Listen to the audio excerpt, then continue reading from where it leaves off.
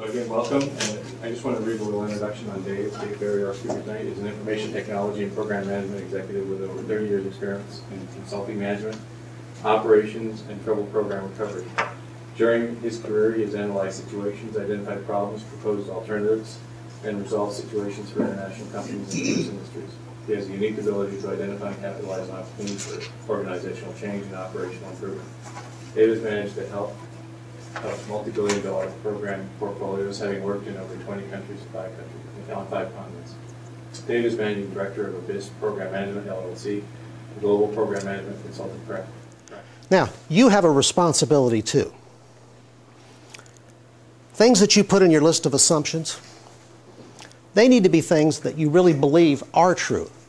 They have to be things that have a high probability of occurring. If you put low probability events in as assumptions, there was a cartoon strip. It's not around anymore, but it was called Opus. I don't know if anybody's ever read it or not. But this character had what was called his nightmare closet. And he sort of stuffed things in the closet, and then at night when he'd go to sleep, the nightmares would come out.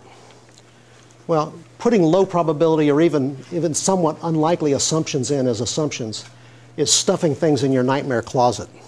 When you least expect, they're going to come out at you.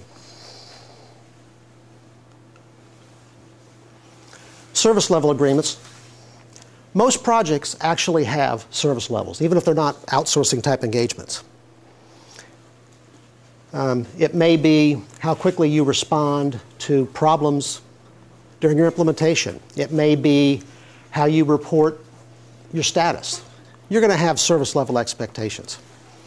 Now, one of the things that happens with service levels is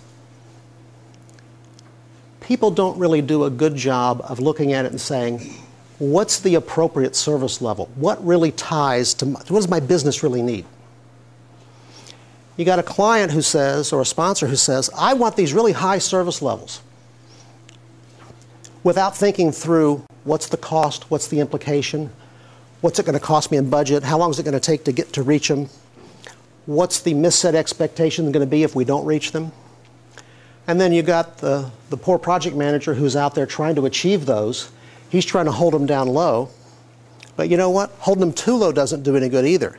You have to meet a service level that's appropriate to the business, or you're going to create expectation issues down the stream as well. And one of the big things is, are they attainable? It doesn't do you any good to have a service level that nobody's going to be able to achieve, or it's going to take Herculean effort to achieve, especially if it's not required by the business. And you got to have them documented, just like any other requirement. Now, deliverables. Deliverables is one of my favorite topics, because when it comes to documenting scope, I worry less about requirements. I start off with, what are the deliverables that I have to produce for the client?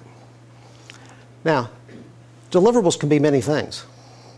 It can be a computer system, it can be a remote control, but it can also be a status report, a timesheet, a packing slip. Now, which of those are deliverables? Well, the answer is they can all be deliverables. What does your contract say? What does your commitment to your client say? And the answer is, if your commitment to your client says you have to deliver it to them, it's a deliverable.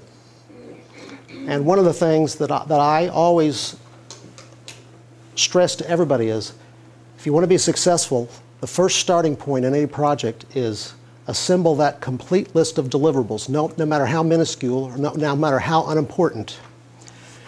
And that is your basis for controlling scope and controlling acceptance. Make sure that your subcontractor deliverables are in there as well, and your client deliverables. How many people in here have had projects where the clients had to deliver something to them? Yeah, right? Who's the person on the project least likely to deliver? The client, right? Get them in the list too. They're treated like everybody else. And make sure they're clearly defined. You got acceptance criteria for them. And those are key. But I also like to see the details of how these deliverables are going to be delivered. Who do they go to? What's the mechanism for delivery? If it's something you can have copies of, how many copies? What's the format of them?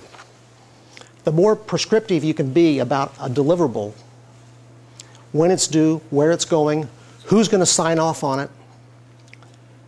If you can produce all those things in a list, what you have is an acceptance plan. And the best kind of acceptance plan there is. Yes, you have to have the requirements specified too, but this is actually equally as important.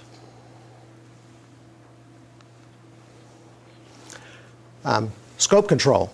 Everybody knows how important scope control is. And to me, it comes down to managing baselines. And not just requirements, all the baselines. And I'll talk more about that a little bit later. But run everything through scope control, everything through change control, even if it doesn't impact cost and schedule. That's one of the big mistakes that I see. People say, oh, well, there's no impact on cost, there's no impact on schedule, so it's really not a change in scope. But what happens is if you don't document those, you've lost control of your contractual baseline. You don't know what you're obligated to deliver anymore. So don't do any work without it. And of course, we talked about verifying scope at kickoff. And then, is there a formal body to approve scope? Do you have one place in the project that is the governing authority that says yes or no to any scope change? I'll get to who that is in a minute. So, enough on what it is we're doing. Now let's talk about, is there a meeting of the minds? And this is all about sponsorship, executive committees, change management, stakeholders, and users. So let's talk about a project sponsor. Outside of the project manager, I think this is the most key individual to a successful project. You've got to have somebody on the business side, or what, if it's not a business, then whatever the key organizational person involved, somebody who's personally vested in this project's success. Somebody who says, I'm going to make sure this project happens, I'm going to make sure they get what they need, because no matter how good you are, there are things that as a project manager are outside your control. There are things you can't get for your project. There are political battles you can't fight for yourself. And that's where a sponsor really comes in. They've got to get your funding for you. They've got to get your resources for you that are not available to you within your team. And they've got to speak for the business. They've got to be that overarching voice that speaks for the organization.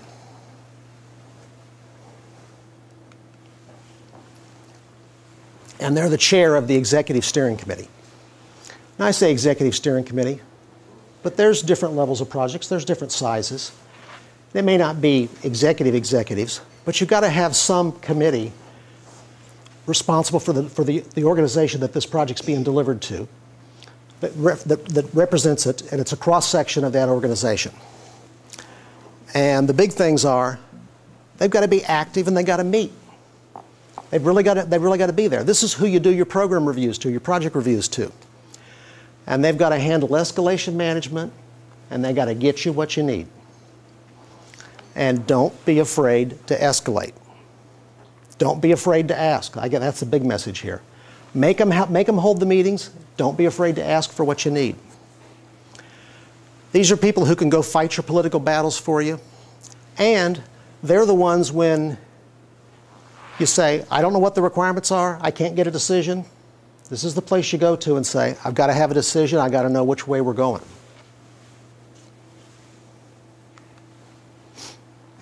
All right, expectation management. This is the business we're in.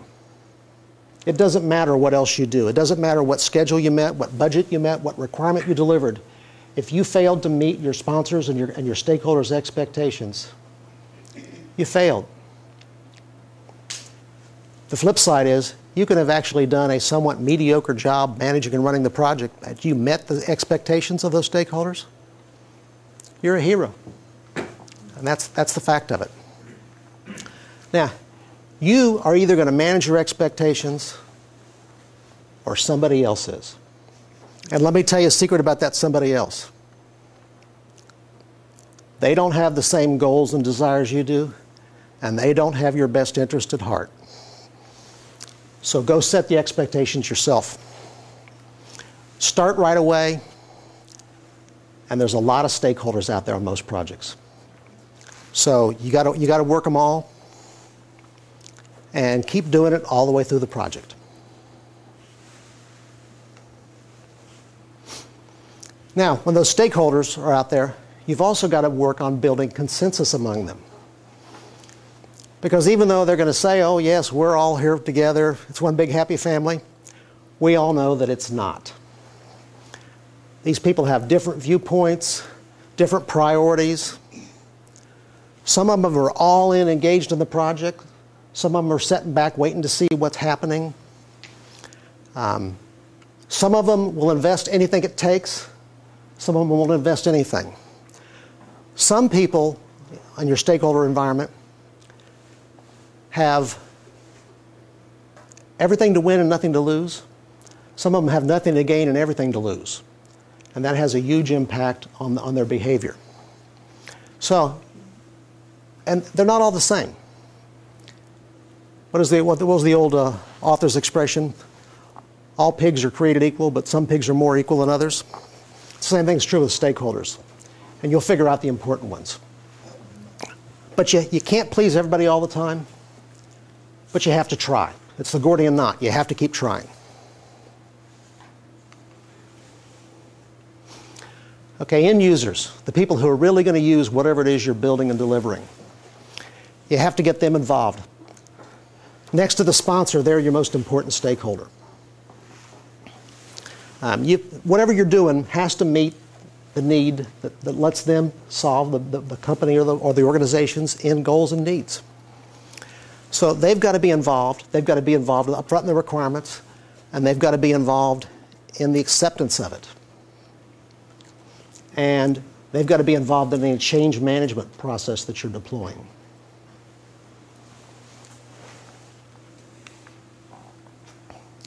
Management of change. It can be as big as the overall project. That may sound strange, but there's a lot of work that goes on to getting these things accepted, to do the organizational change, the business processes, the training, sometimes restaffing. Your clients, you can help them, but your clients got to be vested. They've got to be involved. You can help do pieces of it, but they've got to own responsibility. So how's it governed? How are you actually going to manage the thing? I'm not talking about the individual processes. I'm talking about the general management of a project. How are you going to structure it, roles and responsibility, communications, how are you going to review it? So the first thing is, and this may sound silly, but going in on these troubled projects, is there an organization chart that shows who's responsible for what? And does anybody have one in their possession? And do they know what, understand it? Are they familiar with it? I've gone into projects where I've seen every combination you could imagine. 4 different people pull out org charts, and it's 4 different versions and none of them match. Some people don't have them, and everybody has a different opinion on the way it works. But the big thing is you've got one, everybody's involved, clients are involved, subcontractors are involved and identified, and everybody understands it. There's no magic organizational structure. That's not usually how people get in trouble. It's that people don't know. And the same thing is true with roles and responsibilities. You've got to have them defined, and people have to know what they are. Those are the 2 keys. Yes, you need to have no overlaps, and you need to have no gaps in the roles and responsibilities. But you know what? If you've got them defined and people understand what they are, your team will fix those things for you. They'll find them, they'll point them out, they'll help you resolve them. But you also have to include everybody. Customers, subcontractors, support people. It's got to be the extended team when you do these things.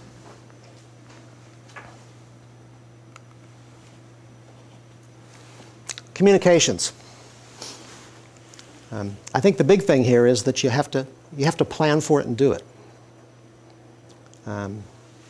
There's lots of stakeholders you have to communicate with, and you have to take them all into account. And you have to think about the messages that you're putting out. Not everybody needs all the same information. And there's such a thing as communicating too much, and there's such a thing as communicating too little, and it's not the same for everybody. So you do have to sit down and think about, for the different groups, what it is they need to know and when they need to know it. And it just takes time to sit down and think through that, and then put together the plan of how you're going to communicate to them and what channels you're going to use.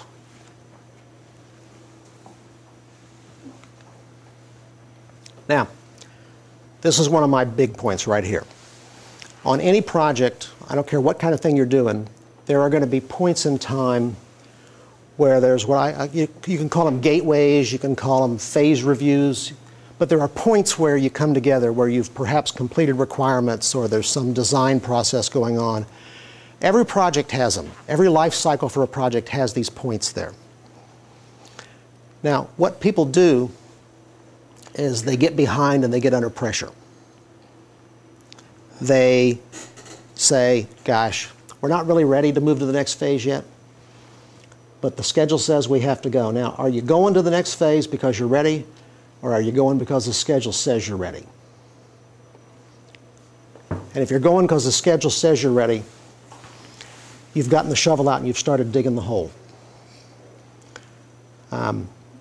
People do it with the best interest of the project in mind. A lot of project managers have been in other roles. They've been engineers, they've been finance people, so forth, and they've done great all their career. And they're good people. And they think, you know, if I just have a little more time, I can fix this. So I'm not going to raise the issues. We're going to go ahead and call it the next phase, and we're going to move on. And we're going to fix it. And we're just not going to bother everybody with the details, but we're going to get it taken care of. Now, what happens? Well, first, you're moving forward with quality issues. You're building that next phase not on bedrock, but you're building it on sand and gravel. And that means that there's going to be rework involved.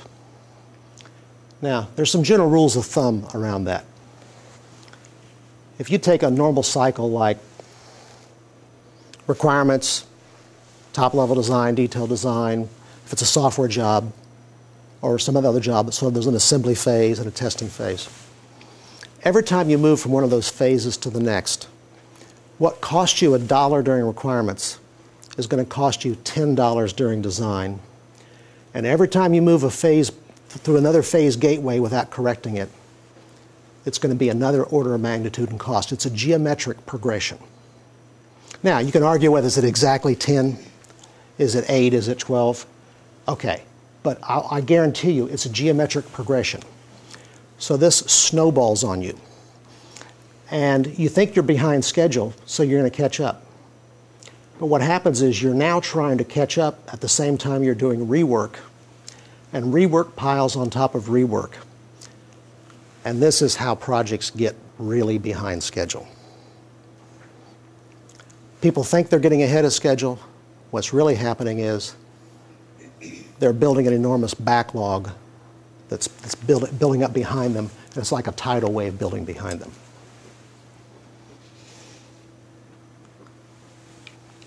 Okay, project reviews are part of governance.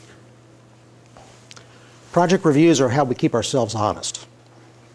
Most of the time in project reviews, I go in and do a review of a project. I'm not really telling people things they don't already know. They know where the problems are. But what? A reviewer says it, and people listen. The project manager says, we've got to have X, Y, Z, and people go, oh, yeah, the project manager's always asking for this or that or the other. But you do reviews, and you have a forum where people are actually taking the time to talk about it and taking the time to look at it. And that makes a difference. Doing the review, even though people may already sort of know what's going on, going through the process makes a difference. It helps communicate, it helps build consensus, and it makes a difference. So you have to do them. You have to do them with the subcontractors. You have to involve the client. You should do them as a consolidated team. You shouldn't be doing a review here, a review here, a review here. You ought to be doing a consolidated review. And yes, you ought to be looking at all aspects of the projects, the risks, the issues, the schedules, the budgets. It ought to be an all-encompassing review. So then we move on to how do you get these things done? What are the processes? Where do you really get in trouble? Now, you look at that list. There's no rocket science there, right? It's all the same things we've learned about. It's the processes we read about. It's the classes we take. There's nothing magic there. So, looking at startup. One of the first things I look about, I'm going back to the kickoff meeting again, right? Was there one? Did you do an effective kickoff meeting? Did the kickoff meeting include everybody? Or did you do 2 or 3 kickoff meetings? I can tell you right now the answer is do one. Get your client or sponsor in there, get your subcontractors in there, get support people in there, get your finance people in there. Get everybody you can associated with the project in the room for the kickoff. Do that scope verification. That project organization chart nobody understood. You get everybody in the room and you explain it one time. Go through those roles and responsibilities. Takes a little time, pays off downstream. One of my hot points is to have a project handbook. Nothing magical about a project handbook. Put the information in there so that if somebody new comes onto the project, think about the questions they're going to ask when they come on board. Answer them. Even the little ones, the silly ones. Where do I get a password to get onto a system? Where are the bathrooms? Where do I find a copy of the org chart? Where do I get the schedule? Who's responsible for what? What if I have to work after hours? The silliest little questions.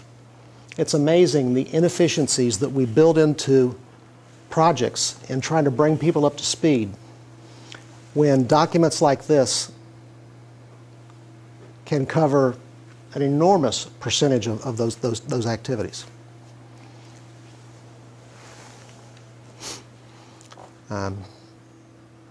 Do you have the critical staff in place? I'm not talking about have everybody staff, but do you have the critical positions at least at the time you kicked off? And establish that program management office. Now, projects are different sizes, right? Sometimes we're one-man shows. Sometimes we have bigger teams. But you still have to figure out how you're going to accomplish the functions that are going on. How are you going to do financial reporting? How are you going to get the schedule done and maintain it? How are you going to handle management of change? How are you going to handle onboarding staff? How are you going to do time reporting? All those functions that you have to do have to get done, whether you're a one-man team or whether there's 30 of you. So you have to figure that out and get it going. Then there's simple infrastructure. Office space, communications. Does somebody have a PC when they get on board to work on? Do they have access to a network? Security. Can they actually gain access to what they need to do their jobs? Depending on where you're working and where you're bringing people in from, housing and transportation. I was working on a recovery job for Sam's Club and Walmart. And we were bringing a lot of people in from offshore. Guess what? Most of them don't have driver's licenses. You can't just give them a rental car and turn them loose. So it's one more little detail about logistics and making sure that people have what they need. Visas and work permits, travel documents.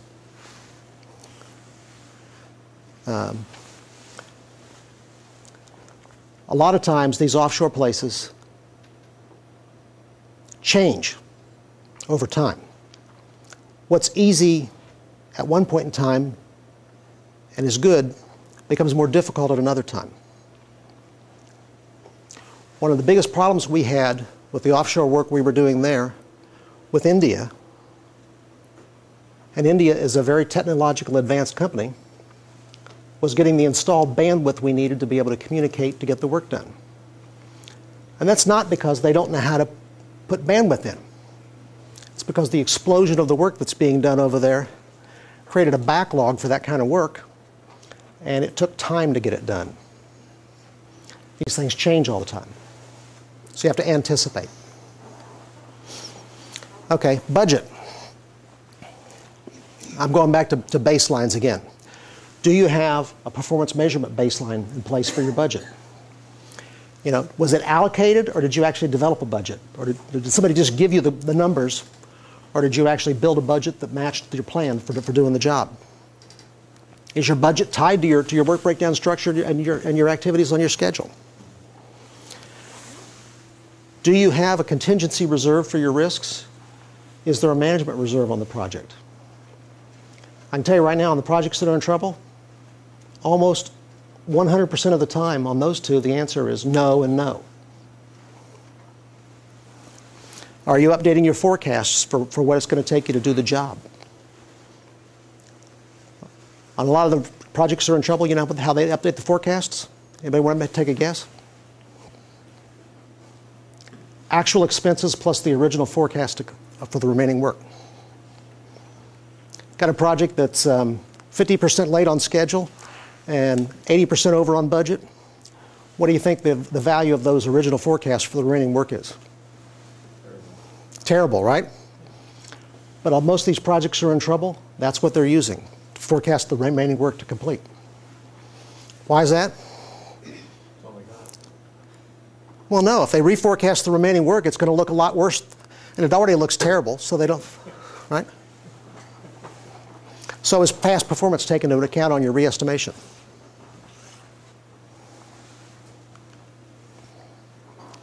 And scheduling.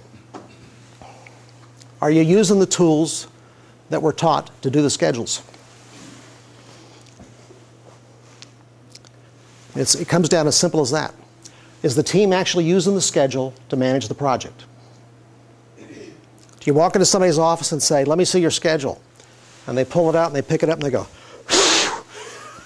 and blow the dust off of it. And they say, yes, it's right here. Or are they actively managing it with the scheduling tools? Is it updated regularly? Does the schedule include client activities? Does it include subcontractor activities? Are the dependencies between these people tied in at all? That's one of the big ones I look for. I'm less concerned about whether the schedules are actually tied into a master schedule than I am that the dependencies show up between them.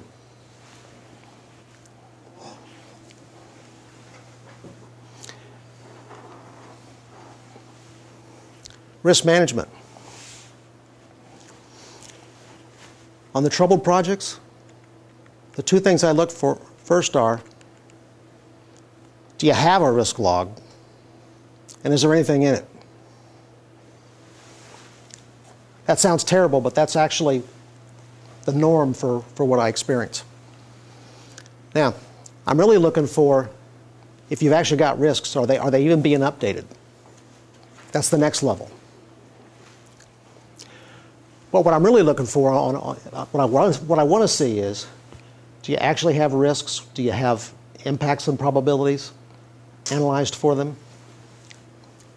Are you looking at them in your reviews? Are you doing anything about them? You know, there's a lot of talk about, oh, well, you have to do response plans and you have to develop budget reserves for all this stuff. And I got to tell you, the number of projects that I see actually doing that is abysmally low.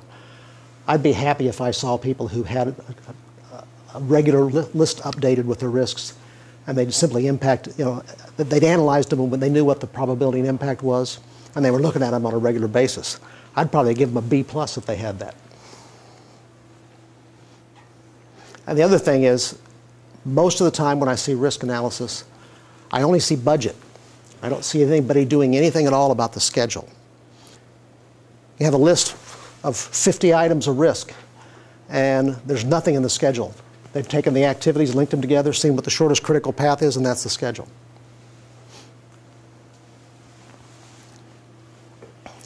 Okay. The other thing is, are required resources identified? You know, do you have them? I mean, do you have what you need to run the job? And on troubled projects in particular, that last one right there, I see people working 70, 80 hours a week, turning in 40 hours a week, and it looks like you're spending over the budget, but not too bad. But in reality, you're horrifically overspending the budget. And people are saying, well, it's just what we do. It's the way we do the business. It's okay. You know the real problem with that? How do you estimate future projects? Analogous estimating, right? You go back and look at the performance on past projects. What's the basis for that? Everybody worked 40 hours, and that's what was recorded, so how long did those tasks take? So you're going to keep estimating based on what you recorded, and so you're already digging holes for the future projects.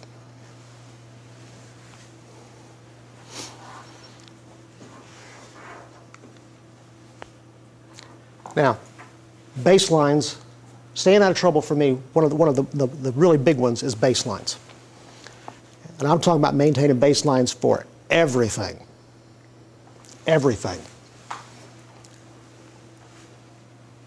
Technical information, equipment that you've got, configurations, schedules, budgets, data, test results, everything. And doing configuration management against it, revision control. You do this and you know where you are. You don't know where you are, all the scheduling and tracking and everything else in the world won't help you if you don't know where you are. And not maintaining baselines will just kill you. So, configuration management plan. Do you have one, and is it being followed? In software projects or any technology projects in particular, one of the first things I look for, if they're down in the area where they're building things in particular, one of the first things I look at is defect tracking.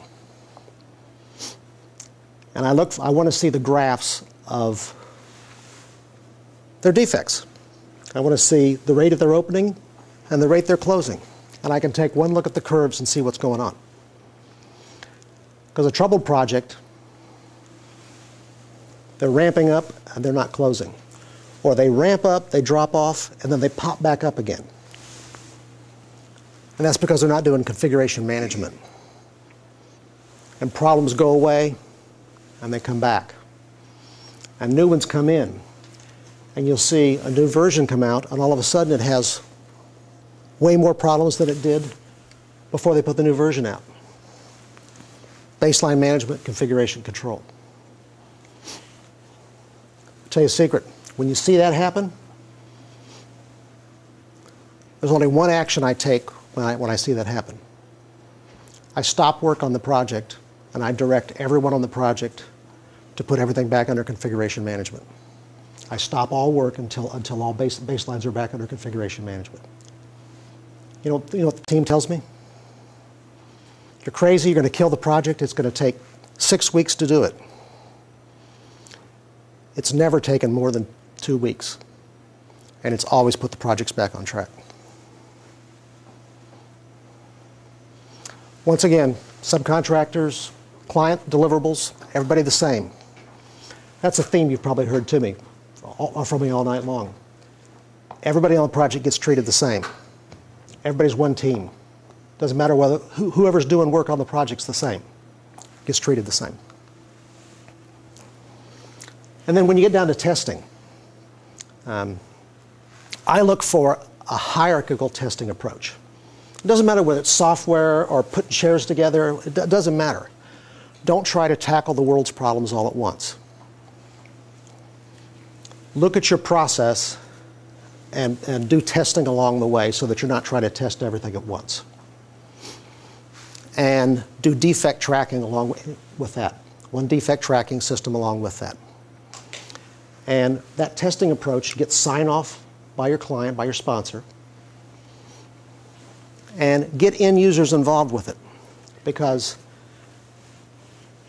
people who build things and people who use things test them differently. People who build things test them the way they understand them, which is the way they built them. So they only test them the way they built them. Users test them the way they need to be used. So they're completely different ways of testing. You test it the way it was built and then deploy it, you're going to go down in flames.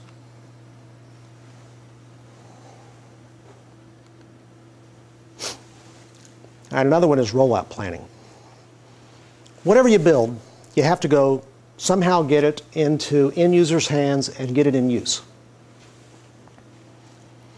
And this gets shortchanged all the time. And the reason is people on projects have most of their experience working on everything that is involved up to this point in time. And people are very good at estimating what they know. And they're terrible at estimating and planning what they're unfamiliar with. So this gets shortchanged again and again and again. Not enough time for it, and the complexity of it gets underestimated. And people have too high a confidence in what they can accomplish. So when you get ready to do this stuff, I got to tell you, Murphy is alive and well. Murphy's Law, right? So you've got to look at doing phased takeovers. Don't try to tackle the world all at one time. Figure out a way to, whatever you're going to do, try to figure out a way to break it up into manageable pieces. Not only because it makes it easier on you, but it contains the risk for whoever's getting it. Whoever the end organization or business that's getting whatever it is you're delivering. You got to think in terms of containing the risk for them and their customers. So break it up into those pieces so that you can deliver it in a way that you're not going to impact, for instance, their entire customer base at one time, or their entire product line that they sell, or whatever business they're in. That you don't do it all at once, and make sure you got fallback and recovery plans. If something does go wrong, think about these things ahead of time. And the other secret is you don't go build and deliver the project and then figure out how to do this. This work has to be built into the project, because the way you design whatever it is you're doing has to have this in mind when you do it. It has to be integral to the project plans. Because you may have to, if you want to do this, whatever it is you're delivering, you may have to build it differently to facilitate this. So you have to think about this up front. And that's what people don't do. They never think about phased deliveries or deployment up front and how they're going to do it. You may have to do dual operations. How are you going to do dual operations? How are you going to share data? How are you going to synchronize everything back and forth? And decommissioning, archiving, especially with Sarbanes-Oxley and the rules that they've changed and put in place. You take something today, it used to be you could take something, you throw it away. Get rid of it, burn it, sell it. With today's rules, you may have a legal requirement at some point in time to have to go back to the original data source and recover data. And that doesn't mean going into your database and saying, we have the data here. You may have a requirement to have to go back and retrieve it using the original method and the original data. So decommissioning sometimes gets complicated. And then my favorite is right here. No big bang. No do it all at once. Go in and just slam something in and shut the old thing down and just go for broke. I was talking to David earlier. the nuclear labs have everybody has a risk tolerance, right? Risk thresholds that they're okay with and not okay with. In the nuclear programs, they have a thing that's no VLNs. VLNs are very loud noises. Nuclear people don't like those. Well, I'll tell you right now, stay away from big bang deployments or big bang solutions to projects because they create very loud noises. So, you go in and you look at these projects. You got the anecdotal knowledge about what's going wrong, the things that have happened in the past. You know what the common problems are. We know the critical problems, right? Assessment can happen quickly. I've walked into clients. I can remember one CIO that I sat down with in Europe, and we had been talking for 10 or 15 minutes, and he says, well, and he was a little skeptical because he was like, what experience do you have in my industry? And I'm like, none. And he was like, well, I'm not sure how you can assess this. He says, well, what do you think is going on here? So I proceeded to describe what I thought his environment was like on his project. And after about 5 minutes, he was listening. And then I proceeded to go on, and I said, now this is why I think that's happening. And I proceeded to describe what issues I thought the project was incurring and why it was in trouble and why it was having difficulties. And he rolled back and leaned back in the chair, and he says, why do we need to do the assessment? He says, you just described my project. And I said, no. I described the one and only troubled project. They're all the same. I said, we have to go in and assess your project because yours is different. Some things that we think are bad will actually turn out to be good. And in every one of these areas, there's degrees of doing well and degrees of doing poorly, and we have to understand the degree that your project is doing well or poorly in every one of these areas. And there will be other areas that come up. There will be surprises. When we do an assessment, it will be a process of discovery, and we will discover other things. So we will use the interviews and document reviews and so forth that we do as a process of discovery to learn about your project and learn the specifics of yours.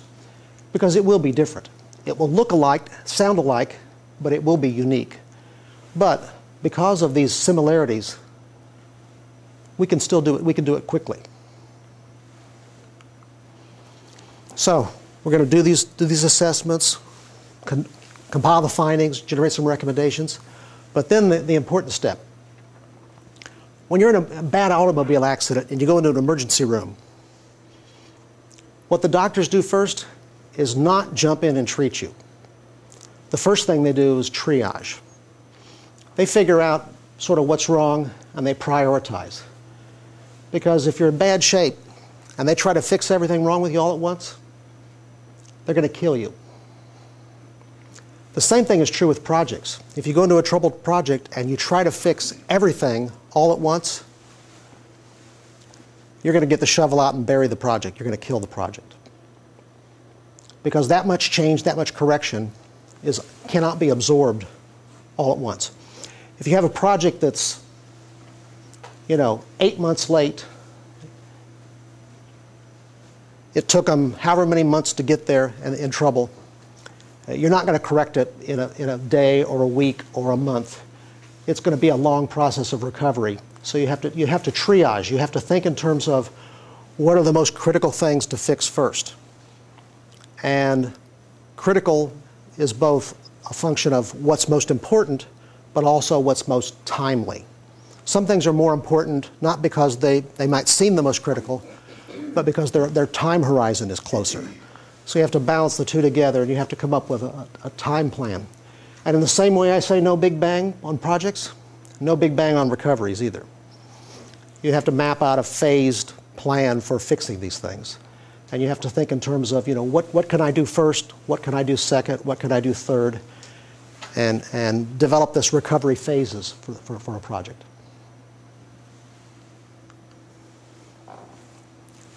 And you do have to examine the viability of a project. Because when you get one that's in trouble, time has moved on. So you have to look at the viability. Have the business requirements changed? has confidence been so destroyed that the environment is such that the team can no longer be successful? I've encountered that. I've seen cases where I could have gone in and mentored the team, and the team could have delivered what was needed to be done, but that the client had so little confidence in them that the environment the project was operating in was such that there's no way they could be successful. And my job was actually to convince the client that they needed to do something different than moving forward, because I knew that failure was imminent because of that. So not every project's recoverable, so you have to then think in terms of, well, what do we do? What's the right answer? Do you just outright kill the project? Do you say, well, the project's not going to complete, but all's not lost. Maybe a partial delivery of the project is useful. Maybe we can go do portions of the project to complete it. Or perhaps we say, we're going to restructure this project. We're going to redirect it. We're going to take it on a new path in a different direction and realign it with the business requirements. And we're not going to meet the original requirements and goals because they don't matter anymore. But we're going to realign it and we're going to go meet those new goals. But you have to go through that process. You have to have that frank examination. And the environment that I worked in for a number of years, I worked for a very large consulting company. And on these jobs, there was a lot of money at stake. And so it was actually sort of a two-step process. I had to take my company through the knothole of what made sense here, which typically meant that we had some sort of a preference of a couple of solutions, and perhaps there might be one or two solutions that were unacceptable. And then I had to go over to the client and say, okay, this is what we can do, and then I had to get them through the knothole, because those are processes of discovery and evolution to get people through those decision processes. But checklists and simple recovery sort of evaluations are feasible. They work. And phased recovery plans are what you need. But you have to base it on pragmatic, feasible approaches. You know, what's possible? It's all about the art of the possible in these cases. Questions? Based on your experience looking at projects that have failed, you got to start at $100,000, $500,000, $50 million or what. Have you seen that the tendency of a project from the beginning to have problems and go into trouble originates from the bidding process, the proposal stage? Many times, yes. Ending up in the contract by the sales, marketing department and those, then it's thrown over the fence to the project management department to get something they have never seen before. Have you seen the relationship of projects that do have problems from the outset because the project manager was not involved from the beginning? Absolutely. Absolutely. Earlier in the presentation, I asked the question, was the budget built up and analyzed and derived, or was it just simply provided, right? And that's one of the places where that comes from, where you have a proposal perhaps that's put together, and there was never really a development of the schedule. The client provides a schedule, and that schedule is accepted. There was never any schedule analysis done to see if it's feasible, and the bid was based more on competitive pressures and the client's budget than it was on what they thought it was going to take to do the job. Now, in those situations, it's still possible to put together a project that can be successful, but not if you simply just acquiesce to everything and go bid it. But if you have an approach during a proposal that says we have these issues, there are definitely tactics to enable you to go bid competitively and produce a project that can be successful, but not if you just acquiesce to everything that's asked for and throw it over the fence to the project manager. So yes, that is a common theme that I've seen. You bet. I wanted to ask you about engaging end users. I mean, I often see that they're just completely overlooked in projects. I believe a lot of my background has been in the IT type of projects. So when I engage end users, it's from several different viewpoints. One is validating, if they weren't involved in the requirements initially, then validating the requirements. And then in the process of translating requirements into design, validating that design at least at a high level. And in particular, what things are going to look like. Look and feel of man-machine interfaces, displays, and so forth, because that's where I think users really start to understand requirements. I think it's very difficult for them to read requirements documents and really perceive what's wrong with them. It's hard for them to say, oh, this is missing, or no, I don't need that, or that requirement's wrong. I think it's very difficult for them. So I've always believed strongly in an approach of if you will, a rapid prototyping that allows you to put some sort of a framework up and get something in front of them that they can see and touch. And that enables them to say, oh, okay, yeah, that's good, or no, that's terrible, or where's this? Where's this process? The other area that getting them involved in is talking to them about their jobs. Take me through a day in the life of your job, those sorts of discussions, as opposed to talking to them about system requirements or computer systems or whatever. Take me through your job. Show me how you do your job with an analyst sitting beside them. I think is very powerful in engaging them and helping in that space. And then the final piece is engaging them in testing. Even if they don't necessarily know how to write test procedures, even if they're utilizing your test procedures, getting them involved early before you start deploying, getting them involved in the test process, they'll still at least surface the issues. Even if they didn't write the test procedures, the process of going through them, sitting in front of a system, will enable them to say, oh, that won't work. I have to be able to do X, Y, Z. They'll find missing problems. They'll say, no, this doesn't support the business process, or whatever the case may be. Engaging them will do that. That's later than you want, but it's better than when you think you've got sign-off and you're out trying to deploy. Does that answer your question? Okay. Yes? Our biggest problem, and this is across pretty much every technology project or program that we have in my business unit, is there's all these like different projects, they all intermingle, and I run a program that literally either fingers into almost all of them, or they kind of feed back into me, so I take the brunt of all these people not ever knowing anything. I like your comment about bring everybody under change management. Sometimes you just have to say stop and get everybody to understand that you can't just kind of work in these little silos anymore, because it just destroys almost everything we do half the time. Project fails and everybody starts blaming everything, and I'm like, do you even notice you weren't looking at the big picture?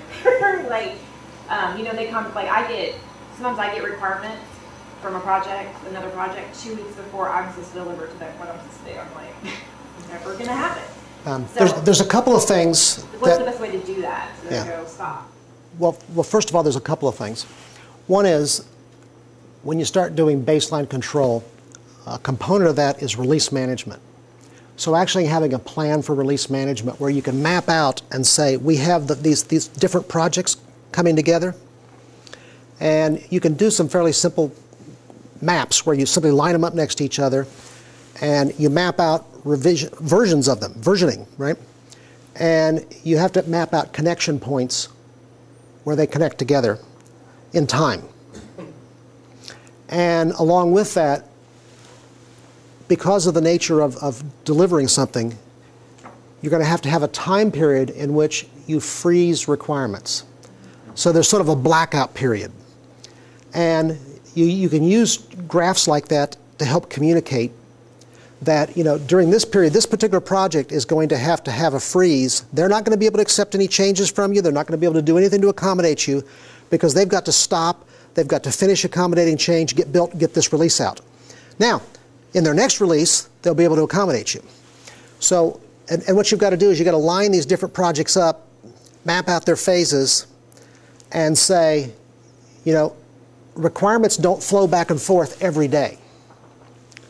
That's the one thing you don't want to do. You don't want to say, it's an open door, sure, bring your requirements in, we'll take them, we'll take them, we'll take them, we'll take them.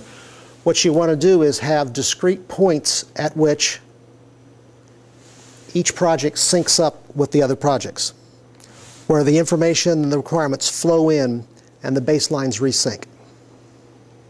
Am I making sense there? Yeah, and that's really what I've been trying to do. I mean, literally, I've gone as far as calling my boss and being like, we're just not going to do it. I mean, and unfortunately, then this is what happens. He goes back to the person and says, we can't do it, we're in a blackout. That person goes like this, up another couple of levels, and then it comes back down, no, you're going to do it. So I end up, you know, I mean, literally, I'm only agile because I get all my requirements 2 weeks ahead of time. I mean, like, I'm the most agile team there is. Literally, I can get requirements, and 2 weeks from now, I can deliver to you because my people can work overtime. We're all on salary. You just work till it's done. I mean, I go to my developers and I'm like, you have 2 days. They're like, I need 5. I'm like, I'm sorry, this is like Star Trek. You have 2 days. I have to test by Wednesday, so sorry, work harder. Well, you might sit down but do you understand what I'm saying about lining up all the different projects, mapping out major phases, not very discrete. I'm not talking about any involved Microsoft project plan or anything. I'm talking about just major phase lines with dates and saying, you know, we'll have major connection points that these different projects feed and connect each other, and then mapping out and saying freeze dates. Draw a picture for your boss and take it to your boss and say, you know, if we can do this, we can save money, accelerate schedule, and improve the quality of what's being put out. Yeah, and that's buy-in. Well, yeah, and that's what I'm working on right now.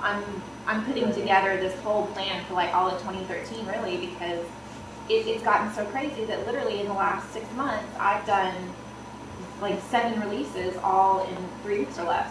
I mean, my team, I have 60 people on my team, and they are stressed out. I mean, you know, I have 3 developers out of that 60 people. Literally, sometimes I'm online, you know, all the time. I see emails from them at 3 in the morning. Thankfully, 1 is overseas, 2 are over here. But literally, I got to work in 24/7. I mean, it's gotten to the point where I've come, like, this has been really helpful because I've taken notes and I'm like, okay, I'm just going to have to be like, it just can't happen any longer. I actually developed this approach many years ago because I was running a project that, it was a government project, and it was a real-time command and control sort of stuff.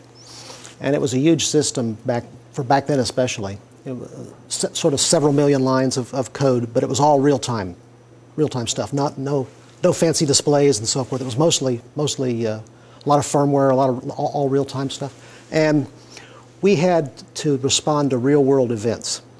So we had to put out a major release every 6 months on the system, which meant that we had to have typically 4 projects running, four different projects running at one time. You know, one would be doing, you know, sort of requirements, another one was in top-level design, another was in doing detailed stuff, another coding, another doing testing, integration, and deployment, and then a team out doing maintenance releases all at the same time. And it was just insane. And the reliability on the system was one of these things where the system could not go down. It was one of those environments. And so we developed these sort of techniques to do that. And we found that we actually accelerated schedule by doing this. We accelerated schedule and we accelerated quality by doing it. And that's like the schedule. I mean, I can accelerate schedule, obviously. It's the quality that I cannot deliver quality a lot of times. So we end up delivering stuff and then somebody's like, oh, I forgot a requirement. Well, you know, you gave me requirements 2 weeks out, so there was no really requirement review. It was like, oh, thanks, let's review it. Oh, here's your design specs. Oh, do you like it? Okay, end user, does it look good? Yeah, it's great. Okay, develop it, test it, roll it out. So I'm just going to sit down and just have to say this is what it is. And the people feeding the requirements to you need to know, not necessarily from your level, but from a different level. She needs a champion. Exactly what I was going to say. You can't do that, like, And that's what's because unfortunate. now it's not an exception, it's the rule. And I so have why 4 would project they? champions, and they all are like, they all compete. And then they all are like, they try to outdo each other. So I need like 1 champion. That's my other thing too. And once you have that, Yeah. solve all the rest of those problems, because then they'll dictate the priorities. Like, I have sponsors that literally will fight on calls with each other. No, I get this. No, I get this. And I'm like, Then they're work it out. Yeah. Let me know who wins the fist fight. Or you need somebody one level above them that Or it two totally levels. owns the outcome of all four projects. It's probably gonna be two. Usually it's two. It's not usually one, usually two. I don't work in the IT industry, but I've done a number of projects, and somebody a long time ago once told me that a project has a lot of fathers, but a bad project is an orphan. So when you have an orphan project and you go through, you and the team is doing the best you can to make this project into something viable to start with, and then take some success out of it.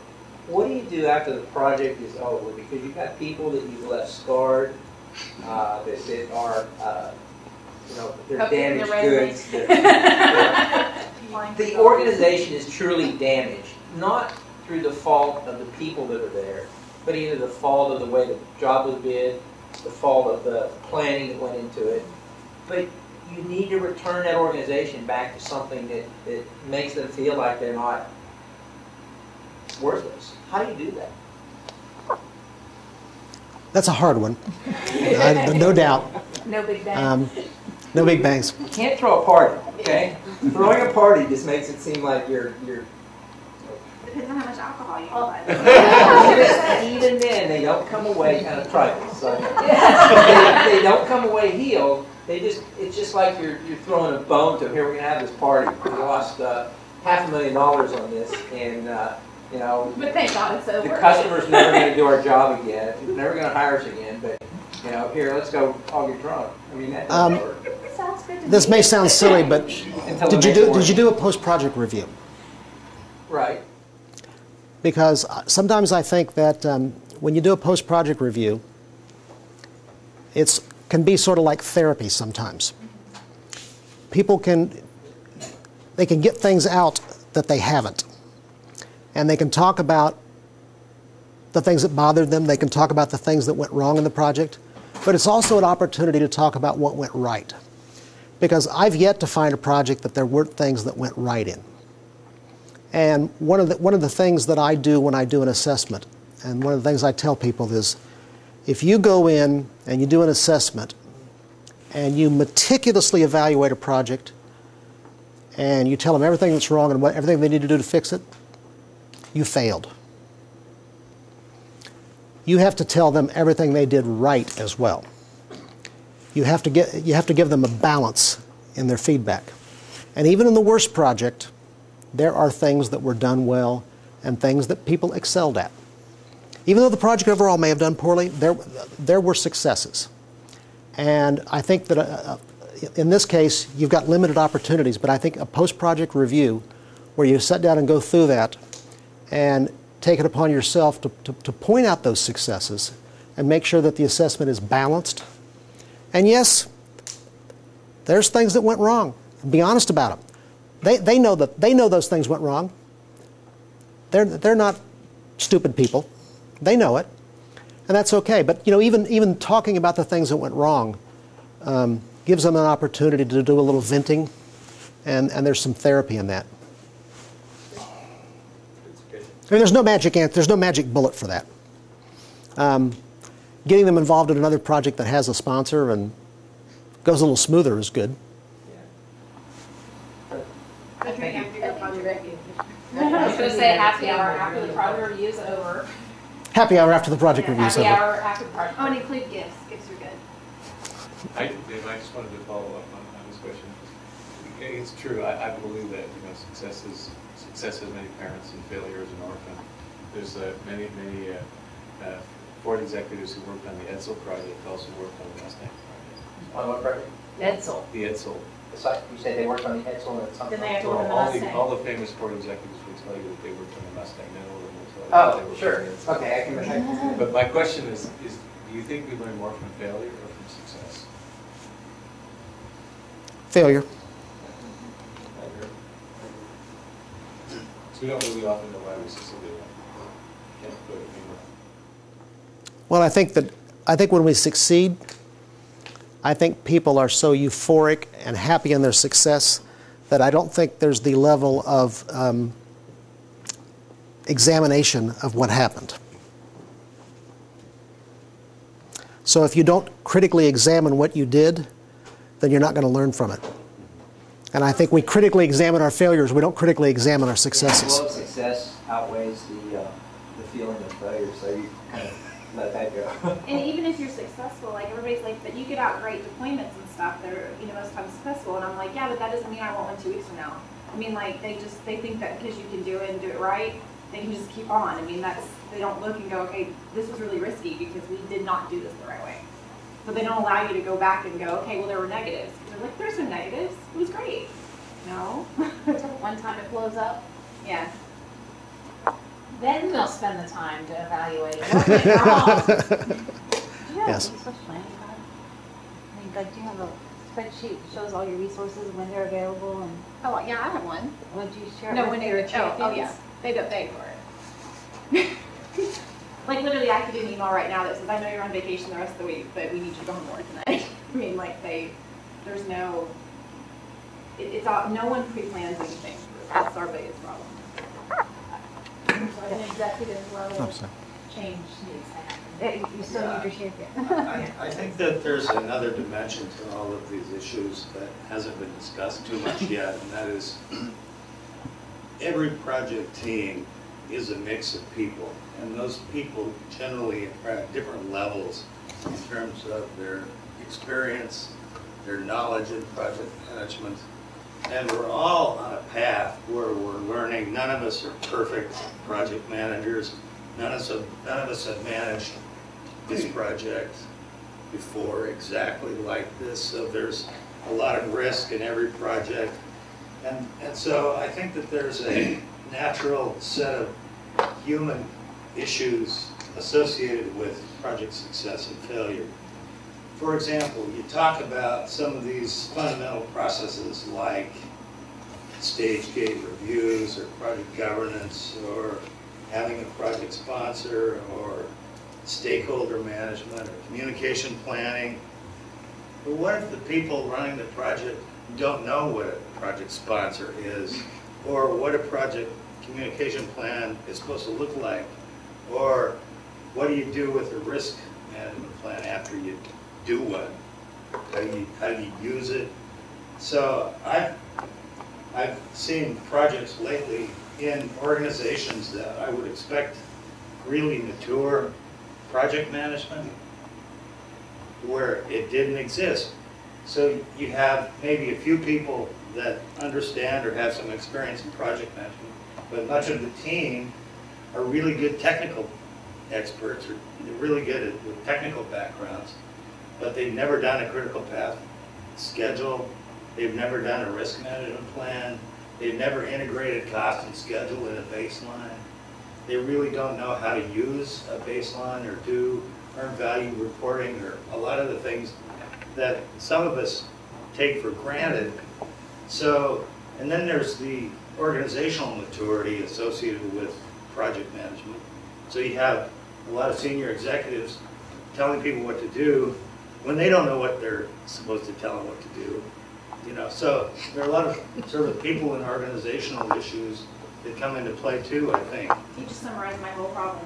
I mean, because I'm a BA on other projects, so that's what's horrible. I'm a program manager that goes and sits on other project teams, and one day I got assigned to a project, and we were about to deploy that I was replacing a BA that got pulled, and I'm like, what's the rollback plan if the deployment doesn't work? They're like, what do you mean? And that's what the project manager asked me. What do you mean rollback plan? Well, if the deployment doesn't work, how are we going to get back to where we were? He goes, oh, we're not going to worry about that. I go, well, no, I'm worried about it. I mean, like, we deployed in a week. And literally, we didn't have a recovery plan until 24 hours before we deployed. So I think part of the process is, And he's a PMP too, so that's what's so funny, is I was like, he didn't have a scope either, which kind of bugged me, but it's like. so one question, or I think part of the process is, how do we assess where we are in this maturing process? Where are our strengths and where are our weaknesses? How much do we as an organization understand about doing things the right way or perfectly or according to the PM book? And then looking at maybe some of our successes and failures as a natural a result of where we are in that maturing process. Anyway, I've seen, Yeah. you know, you go into an organization and depending on where they are in the maturity level, either as individuals or as an organization, you can, as you say, anticipate which problems they've got, because an immature organization is not going to know about a lot of these fundamental things or how important they are, what the sequence is. So I just thought I'd throw out that human dimension, which I've seen come into play a lot. I just sent you a book review on the complexity models assessment for program management. That book is amazing. It has assessment tools in there for the organization, for the project manager, and for the persons considering to join the project team. And as on a CD, you just take the different assessment tools and you can transport it around the organization. It's an excellent resource to use for that. Do any of y'all that are part of PMOs, I mean, I work outside the PMO, but I work with them because we actually have a PMO in our, do any of y'all have PMOs that actually review like the overall structure of the PMO, like to make sure that as a PMO, everybody's kind of doing everything, at least, you know, like, I've actually had people, I've asked for business requirements, they're like, what do you mean? I'm like, well, where are your business requirements? So I can review them. We don't have them. Like, we have like a napkin. I mean, just stuff like that. Do we need to do that? Because our PMO doesn't, and I've suggested that we all try to get on the same page somehow. And they're like, oh, well, you know, you manage a program. Okay, so I'm not important, but, you know. And that's kind of how they do it. All the programs sit outside the PMO. Like, most of the program managers aren't in PMO itself. We're all, like, outside technology people and stuff like that. I'm on a PMO, and at the beginning of each year, we set our goals and objectives for the year, and at the end, or we review those quarterly and update them accordingly. So we do have that, and our PMO is actually comprised of a group of active project managers who have other projects they're managing. So it's sort of a democratic. They all have projects, but all run very different. But yeah, we do, and we try to align. We basically look at the company's high-level goals and objectives, and we have to base ours on that. Okay.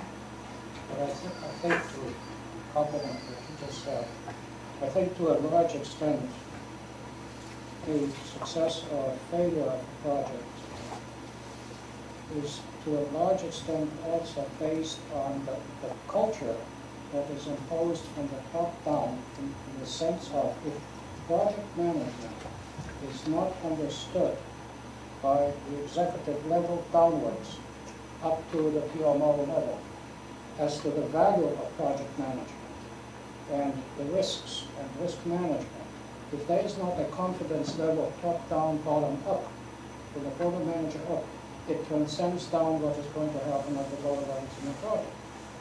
So my experience has been, and I've been very fortunate in my career in the last 15 years before I retired, that from the CEO down, everybody was involved in my projects.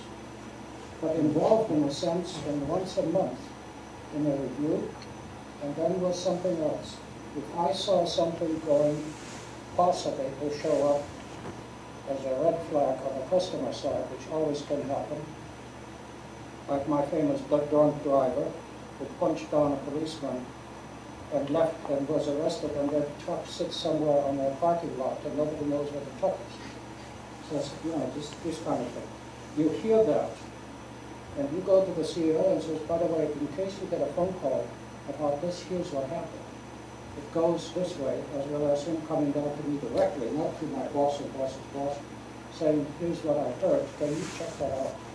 That's the kind of cohesion of the support of management to the project, and that transcends to a large extent of my experience also in the failure or the capability of the project to succeed.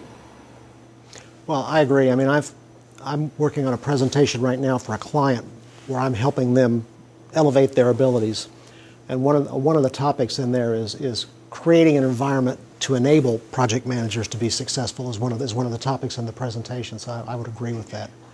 I want to go back to a point that you made too, where you're a BA and they just anointed you and made you a project manager one day. Actually, I inherited the program from my boss when he got promoted.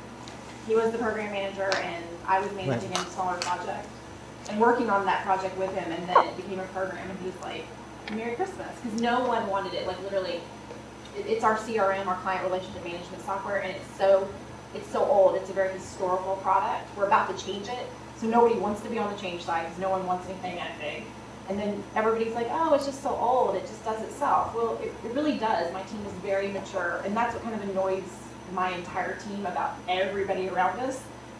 Like, we always have a project schedule, we always have checklists, we always know the risks, we always have the plans, and everybody around us is like, you know, we go to their project meetings, they're like, oh, we just heard about the seat of our pants. We're like, what do you mean? Where's why they're coming 2 weeks beforehand asking you to change something? Like, I mean, like, I get questions like, I'm like, where are the requirements? What are requirements? What's a scope document? I ask a project manager for a project schedule. They're like, what's that? I'm like, so what are they doing? He has a project schedule in Word. Word? Yes. They might as well have it on PowerPoint, that way you can show it there. Or in an I've seen myself like, without but words. it's just stuff like that. So I come in, like, my boss and I, where he was a PM, you know, we've all been doing this. I actually moved to be a BA because I like doing the technical. What is a support. BA? Business analyst. Okay, sorry. And I do support too. So I support a lot of our technology and do setups and configurations and stuff. But I inherited this program and I'm like an anomaly. Like, it's weird. I mean, like, I feel, I mean, why aren't I in the PMO? I'm doing all the steps and I mean, I have all the documents. You know. But if you want to be in the PMO, you need to talk to your champion and get you in this. No, I don't really want to do But if that's how they run projects, I wouldn't want to be in that Well, PMO. no, but maybe she could, in fact, change when she's inside the PMO. Yeah, I think somebody touched on the executive down problem. Yeah. As I say, you've got issues. I mean, because I have an executive of the PMO who allows her PMs to run their projects like this. I don't want to be a part of it, really. It's bad. Well, one of the points I wanted to make is that a pattern that I have seen, and I think it goes to some of what you were talking about, is that there is a pattern where people see somebody doing really well as part of a project, whether they're a technical person or a BA or a finance person, and they go, well, this person is great. They'll make a wonderful project manager, and they just anoint them, and they become the project manager.